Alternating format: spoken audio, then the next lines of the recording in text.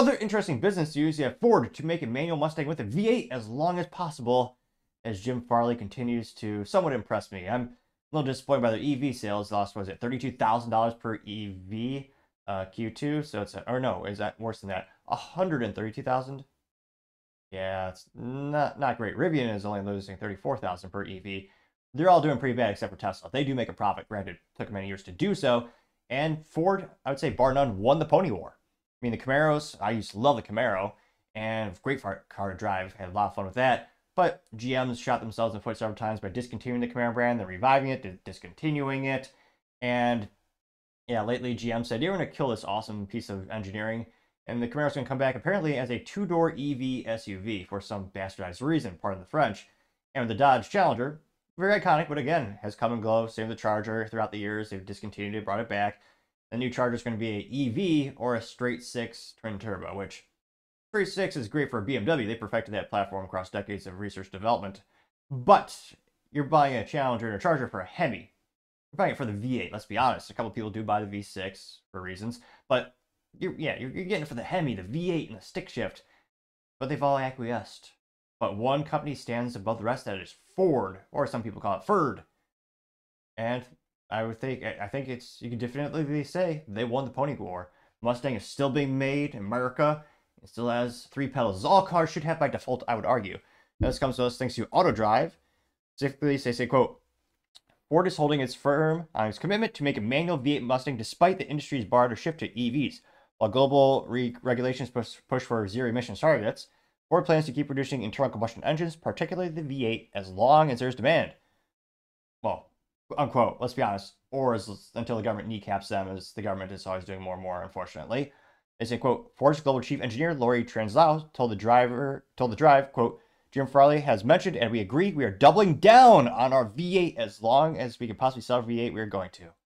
The commitment stands out from all automakers, including General Motors, Mercedes-Benz, and Volvo, have already considered who have also started to reconsider their plans for full EVs by 2030, which Volvo officially has said, yeah, we're going to backpedal. We're going to put the brakes on that, pun intended, because, yeah, the demand for EVs, the adoption rate is dramatically dropping, with one of the biggest growing segments being hybrids, especially in the US. Another great example of business ineptitudes of General Motors. General Motors makes one hybrid right now, the Corvette, which is a bastardization in and of itself. But yeah, when it comes to hybrids growing exponentially, one of the few companies actually read the room right is Toyota, where they invested more than any other company in terms of hybrid technologies the past 36 months. And it's going to pay off, I suspect, in dividends. Oh, I'm not sure if they actually pay dividends to their shareholders, but you know what I'm trying to say. Here's actually a better picture of the good old Mustang, which is growing on me. If I had unlimited budget, I'd definitely have a Mustang in my garage. I mean, they look pretty darn good, and I mean, can't beat that good visceral V8. Granted, if I had unlimited budget, I'd get a 2004, 2005 Ford GT. That's even more iconic, obviously, the rear engine and everything. Now, they say, quote, Ford's decision to keep the V8 Mustang roaring is fully buoyed by the continued success of models like the Mustang Dark Horse, featuring a 5.0-liter V8 and Mustang GTD, equipped with a 5.2-liter supercharged V8 that turns out over 800 horsepower. Both models continue to draw significant customer interest, giving Ford more reason to keep ICE Mustangs in production. Now, the automaker is also committed to preserving the manual transmission, another hallmark of Mustang's performance legacy. Transfero reaffirmed Ford's dedication, saying, quote, we've constantly looked at our customers' wants and make sure we do everything we can do to deliver what they want. As long as the consumers desire a manual transmission, there's a market for it, we'll continue to offer it. Ford's approach even mirrors other performance brands, such as Bugatti, which produces a V12, and Bugatti, which remains committed to the V16. Well, I would say more Pagani, because they actually do have a stick shift V12, which is iconic. That's really, really neat. And yeah, the only thing I'm surprised here is why doesn't Ford lean into the customization more like Porsche? Porsche does a ridiculous good job listening to consumers and letting you customize everything from the little color of the stitching to your custom paint job to, I'm pretty sure there's this, like, potentially like 800 options for a Porsche 911. I'm only partially exaggerating, but I think it's, again, everyone daydreams every once in a while. I look at, well, what if I win that big deal? What if I close a big project? And I always looked at, the 911.